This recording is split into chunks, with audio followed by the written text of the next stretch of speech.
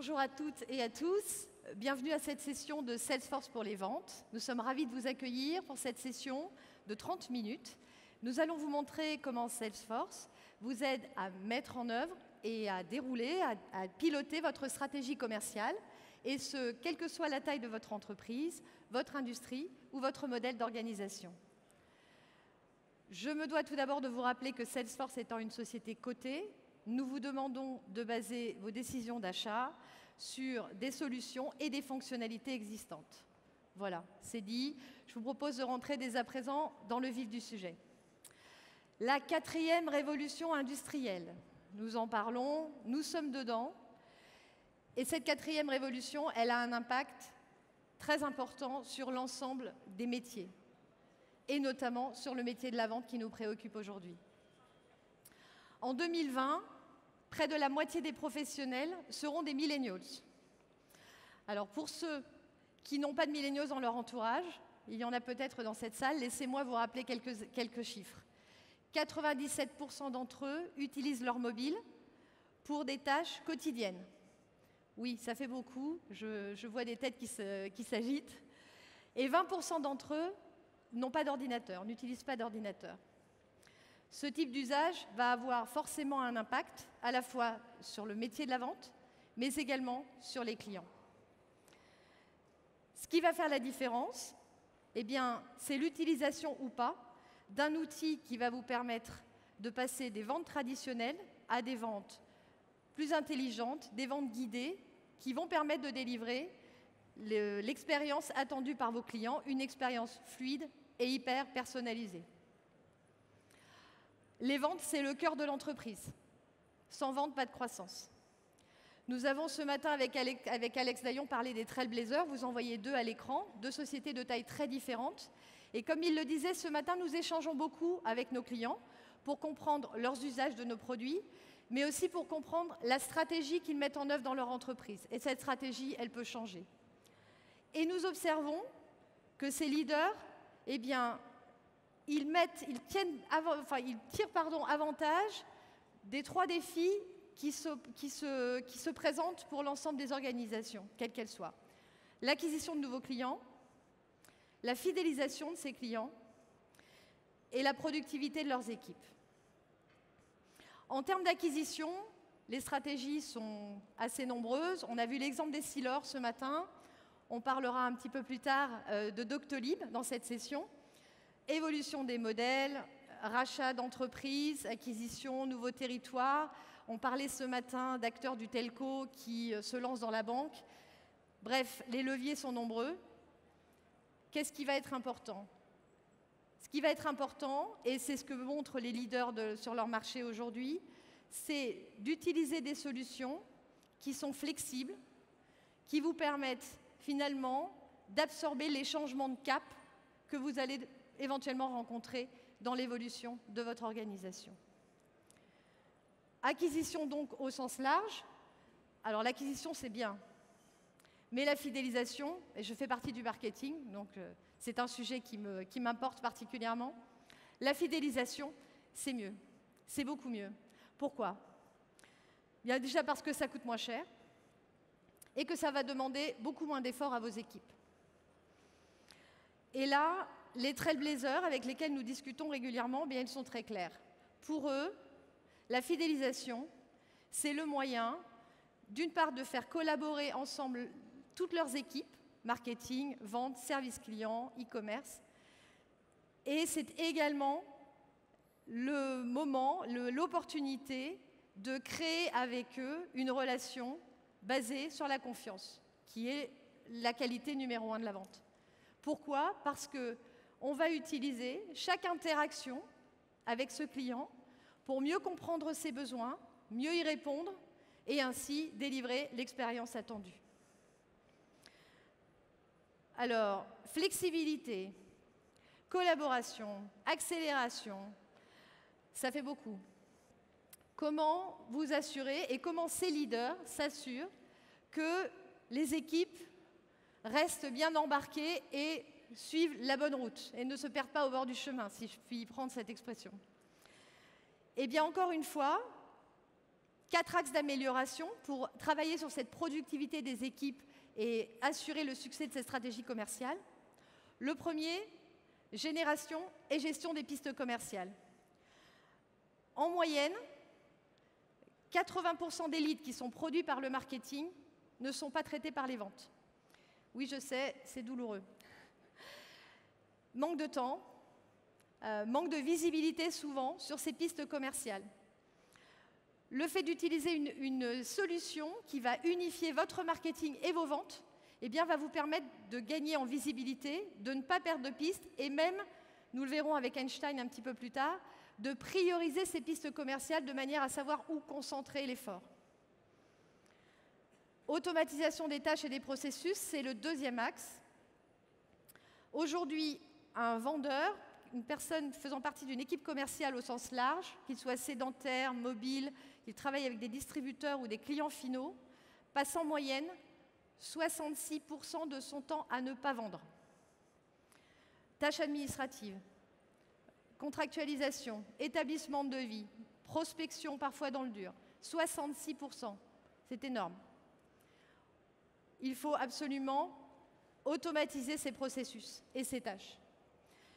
Troisième axe, collaboration et succès en équipe. On en parlait un peu précédemment sur la partie de la fidélisation.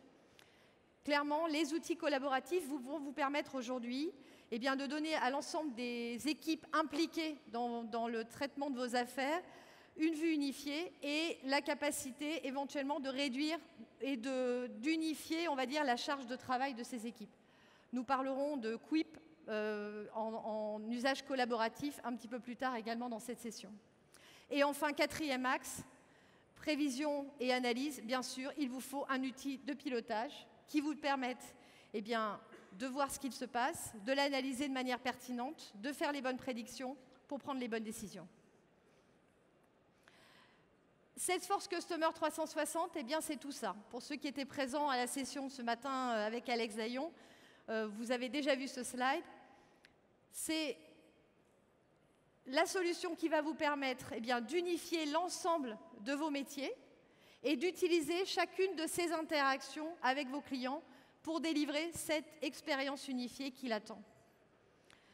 Sous cette plateforme, vous avez des services dont nous parlions également ce matin, mobilité, intelligence artificielle, même la voix qui a été testée, la sécurité. Et l'ensemble de ces services permettent de donner toute la puissance aux applications métiers et de délivrer, encore une fois, cette expérience. Place à la démo maintenant, pour illustrer très concrètement les fonctionnalités que nous venons de voir. Rachida, Héloïse, c'est à vous.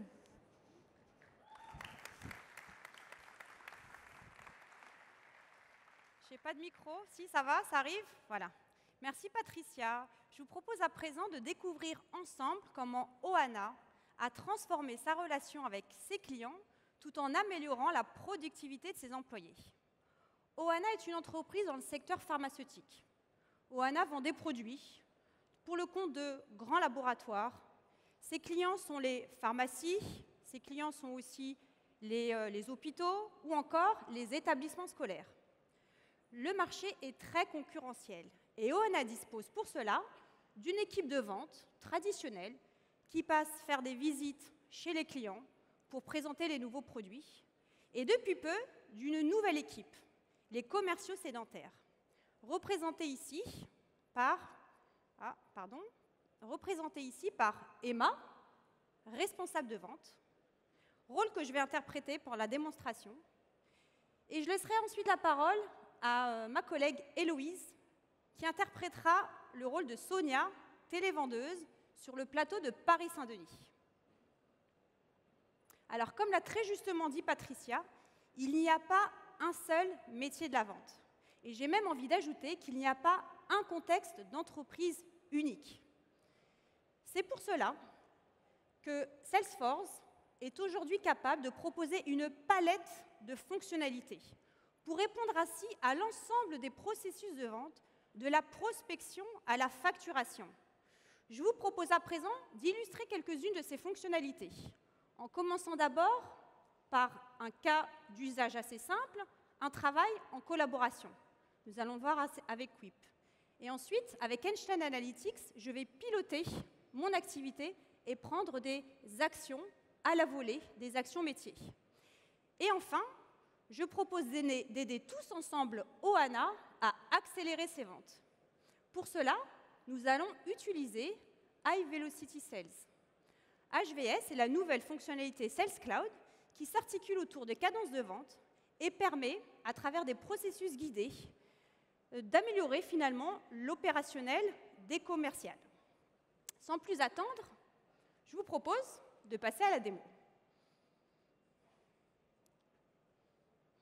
Comme chaque matin, et je pense comme la plupart d'entre vous, ma journée commence sur mon mobile. J'accède ainsi à l'ensemble de mes applications Salesforce.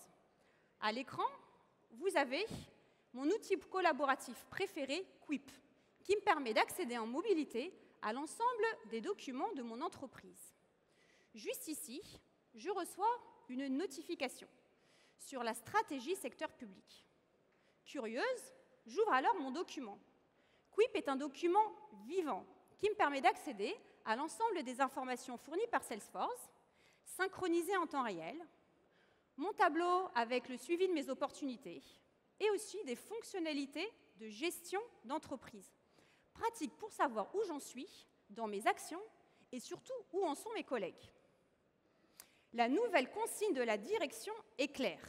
Ce mois-ci, il faut vendre les nouveaux thermomètres, les Thermove.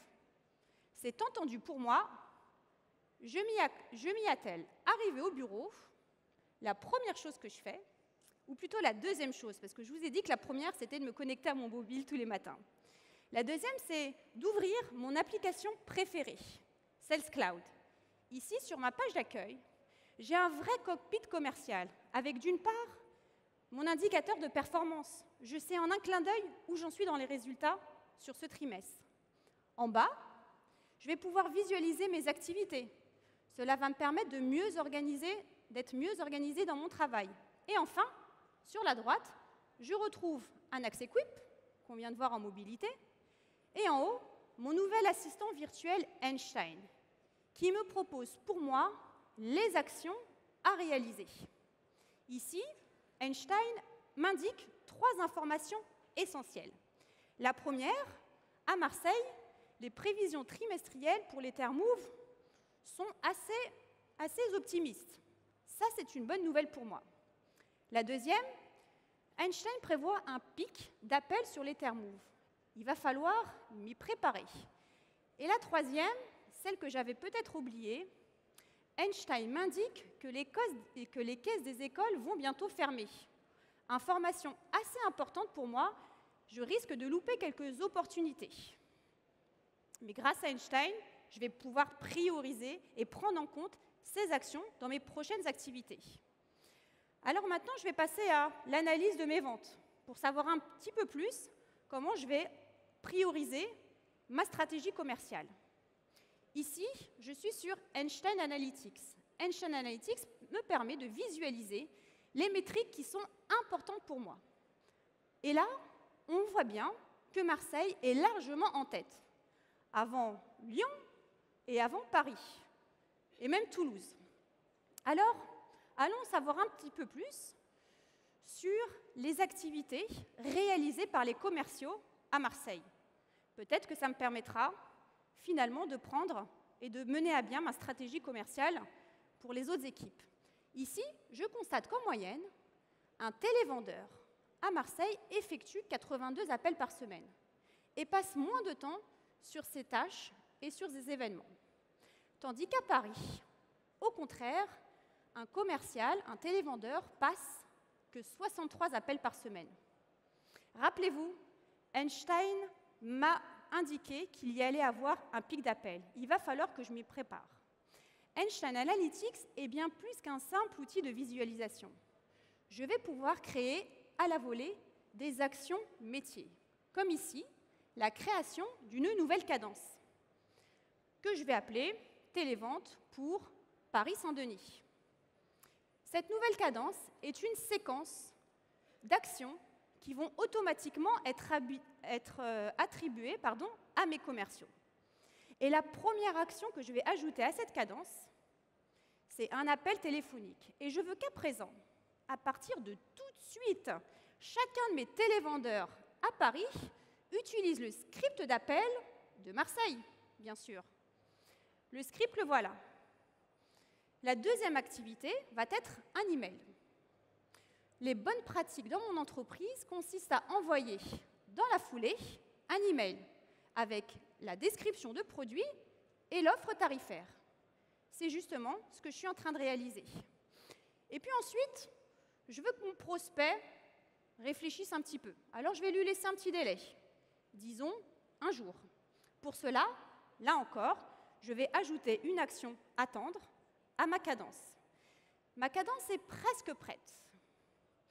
Je vais simplement penser à la dernière activité. Qu'est-ce que ça peut être d'après vous? Si mon prospect répond, bonne nouvelle, je vais pouvoir automatiquement attribuer cette piste à une autre cadence, peut-être avec des commerciaux beaucoup plus seniors, ou encore faire intervenir un commercial sur site. Si au contraire, passé ce délai, je n'ai pas de réponse, eh bien là, je vais ajouter une tâche personnalisée qui va automatiquement envoyer et assigner cette piste à une campagne marketing. Tout est lié.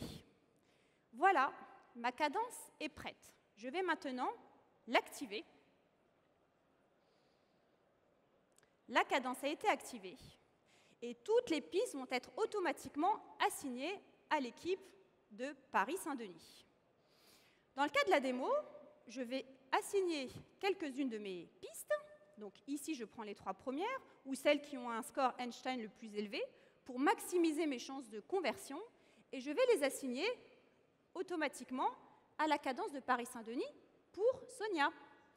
Voilà comment, en quelques clics, j'ai pu récupérer et attribuer l'ensemble des bonnes pratiques de mon entreprise à l'équipe de Paris-Saint-Denis.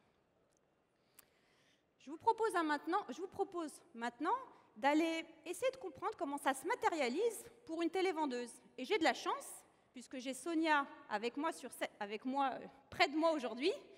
Bonjour Sonia. Bonjour Emma. Comment se passe pour toi ton premier jour? C'est une excellente journée. Alors, est-ce que tu peux nous montrer comment tu utilises Sales Cloud et comment, à présent, tu vas avoir une série d'actions automatisées pour toi? Avec plaisir Emma. Je vais donc vous montrer comment, avec HVS, je peux être opérationnelle dès le premier jour. Je suis donc maintenant connectée sur ma console pour vendre aux prospects de Ohana les thermomètres Thermove. Plus besoin de chercher quelle piste je dois traiter en priorité. L'ensemble des pistes sont triées par action et par score. Le score, c'est le potentiel de conversion d'un simple prospect en opportunité de vente. Et tout ça grâce au moteur d'intelligence artificielle Einstein qui a analysé l'ensemble des données du CRM.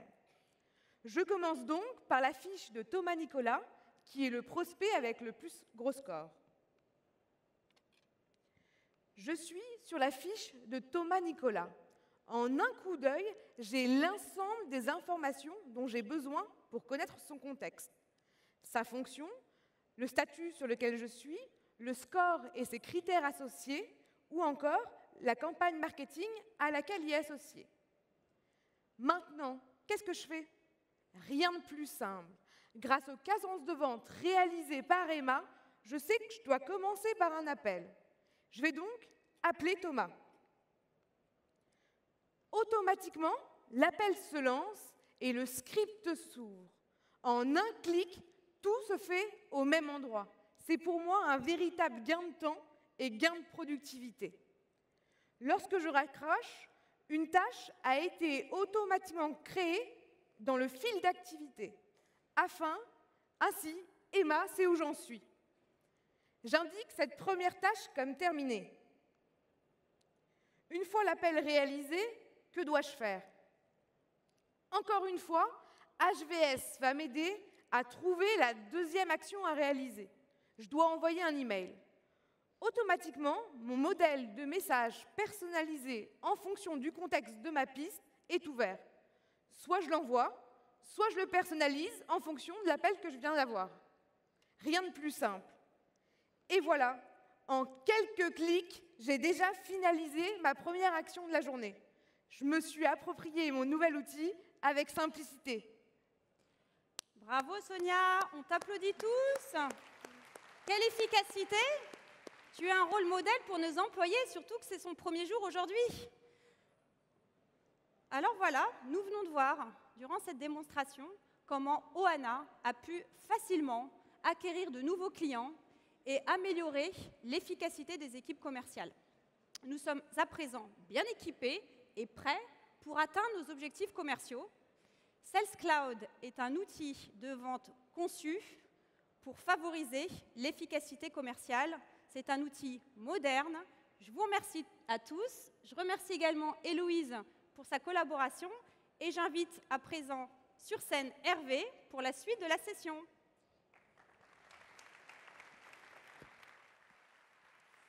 Merci, merci Rachida, merci Héloïse. Alors nous allons maintenant débuter la troisième partie de cette session avec l'interview de la société Doctolib qui a fait le choix des solutions Salesforce pour épauler sa croissance.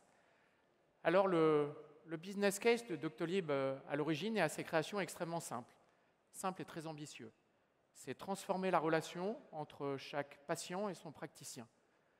Alors simple, ambitieux et terriblement efficace puisque après à peine 6 ans d'exercice, l'entreprise compte déjà 35 millions d'utilisateurs de ses services B2C gratuits, 35 millions d'utilisateurs, et 85 000 praticiens, utilisateurs et clients de ces services B2B payants. Donc les 85 000 praticiens, ce sont bien évidemment les professionnels de santé. L'entreprise dispose déjà d'une offre qui est déployée sur 2 pays, la France et l'Allemagne. Alors, Doctolib, c'est ce que l'on appelle une entreprise plateforme. Une entreprise plateforme, c'est une entreprise qui a su concentrer et agréger un marché jusqu'à présent atomisé pour mettre en offre une offre qui s'est imposée en devenant très rapidement l'offre leader. Et pour venir témoigner de ce formidable succès, j'ai l'immense plaisir d'accueillir sur scène, à mes côtés, le directeur général adjoint du groupe Doctolib, Monsieur Philippe Vimard.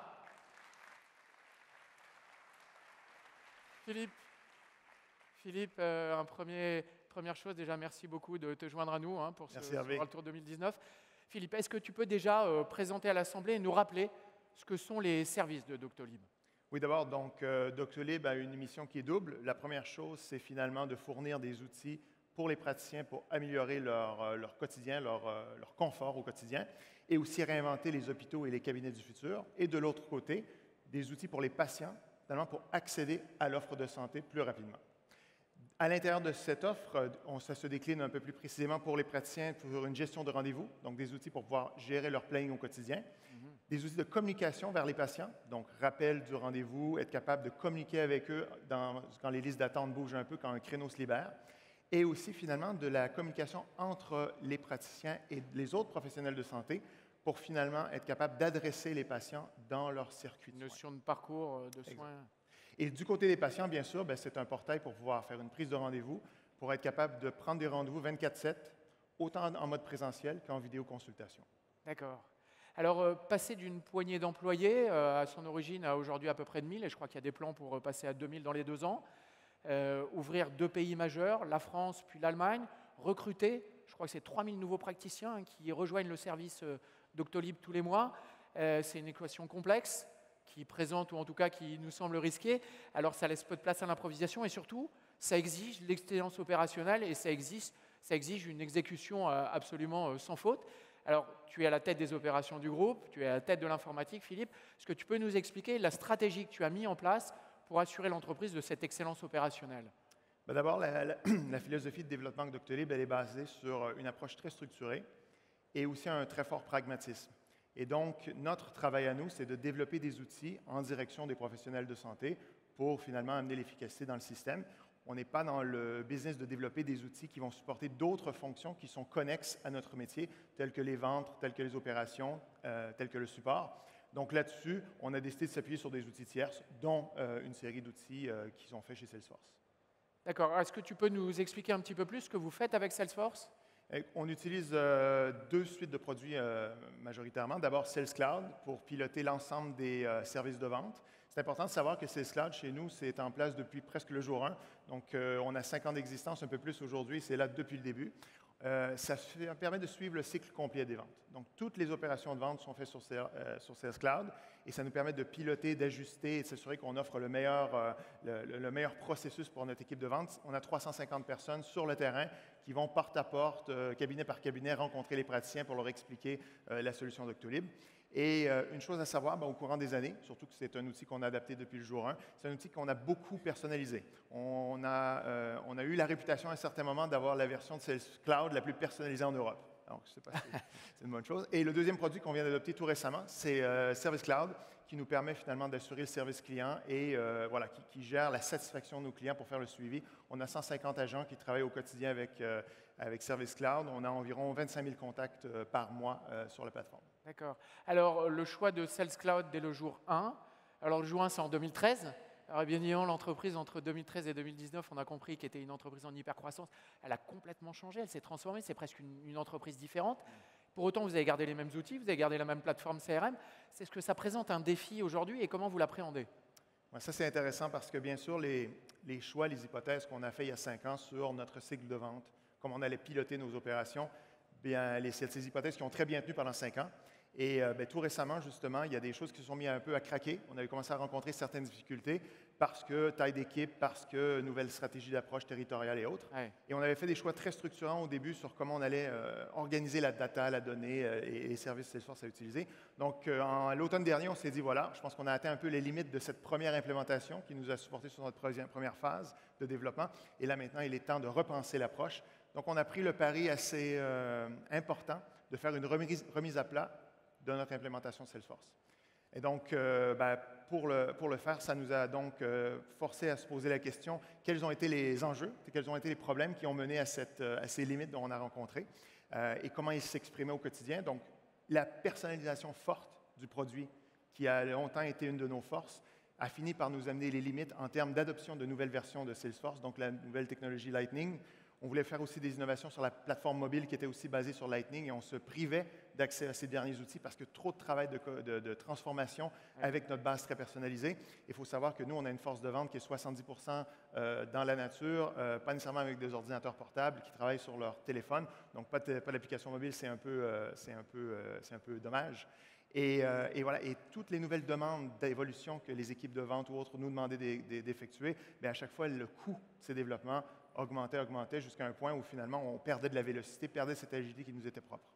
Alors déjà, je trouve ça très impressionnant, la capacité de se remettre en cause et d'être capable de remettre les choses complètement à plat. Alors c'est un projet hyper structurant, vous êtes une entreprise qui court après le temps, vous vous développez à la vitesse de la lumière, vous doublez les effectifs à peu près tous les ans. Alors comment est-ce qu'on gère, avec des opérations qui demandent une telle vélocité, un projet aussi structurant de remise à plat globalement de son front office informatique? Oui, finalement c'est comme changer les roues d'une Formule 1 en pleine course sans qu'elle s'arrête au puits.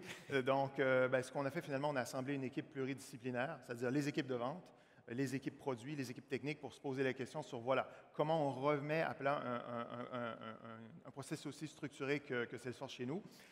On a aussi essayé de revenir à l'essentiel de ce que Salesforce offre en mode standard. Il y a beaucoup de cette personnalisation qu'on a fait qui en réalité était plutôt notre propre interprétation d'un cycle de vente qui en bout de ligne, quand on prend un peu de recul, il y a d'autres façons d'y arriver directement avec ce que Salesforce offre de facto lorsqu'on achète le produit. Donc, on a surtout essayé de ramener finalement la barre à ce que Salesforce offre en mode vanille, si je peux me permettre.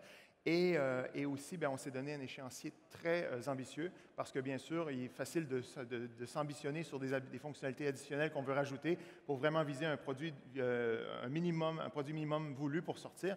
Finalement, la même approche, la même stratégie qu'on prend lorsqu'on développe nos propres produits vers nos clients. D'accord, donc une approche time box, l'écoute du standard et puis être capable de revisiter un petit peu sa manière de faire et ses process plutôt pour coller à quelque chose de standard. Alors, si on veut essayer de donner un petit peu de perspective là, à tous les gens qui nous écoutent, est-ce que tu peux partager un petit peu avec nous la vision du Doctolib du futur et peut-être, je ne sais pas, l'idée de quelques services auxquels on pourra accéder sur doctolib.fr dans les mois ou dans les années qui viennent? Ce qui est intéressant, surtout pour ceux qui connaissent peut-être mal le domaine de la santé, c'est vraiment le jour 1 en termes de digitalisation pour la santé. Il y a des études internationales qui montrent que la digitalisation dans la santé, c'est au même niveau que l'agriculture, le bâtiment et l'industrie de la chasse. Donc, ça montre, il y a vraiment, on a tout à faire. La chasse n'est pas moderne. Exactement. Et donc, nous, l'objectif qu'on a, c'est de continuer à développer des services en direction des professionnels de santé pour leur permettre de mieux gérer leur temps, qu'ils aient plus de temps médical, finalement, à offrir à leurs patients, et des outils en direction des patients, finalement, pour être capable de mieux gérer eux-mêmes leur santé. Donc, on peut penser à des outils de prévention. On peut aussi penser à des outils pour mieux les organiser vers leur propre parcours de soins pour qu'ils deviennent un acteur central de leur santé. Écoute Philippe, il me reste à te remercier. Merci beaucoup de ce partage d'expérience extrêmement riche et inspirant pour nous. Au revoir.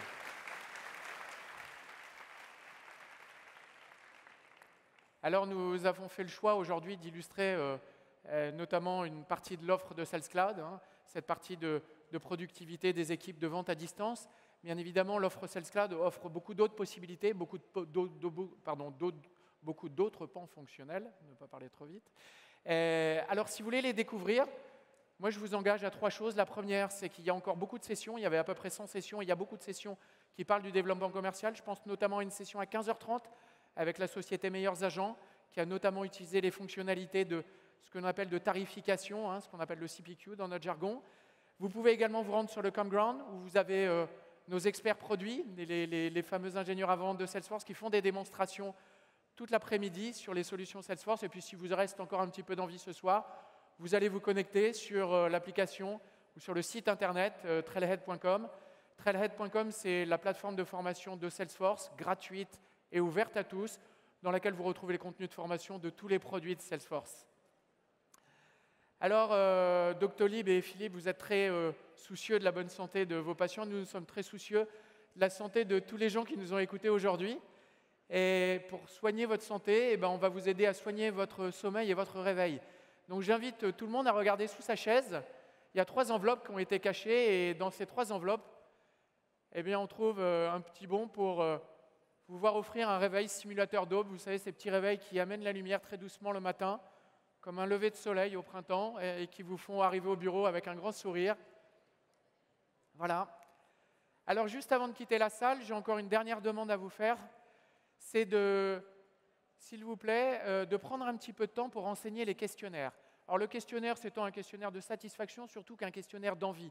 C'est un questionnaire qui vous permet d'exprimer vos idées et surtout d'apporter tout ce que vous voulez comme nouveau sujet pour mieux dessiner les sessions de l'année prochaine. Ces questionnaires se retrouvent dans le hall d'accueil et puis pour chaque questionnaire que vous prenez, on vous remettra une petite bougie alinéa. Voilà, cette session touche à sa fin. Il nous reste à vous remercier, à nouveau remercier Philippe pour son témoignage et vous remercier tous pour votre présence en vous souhaitant une bonne après-midi lors de ce World Tour. Au revoir, merci.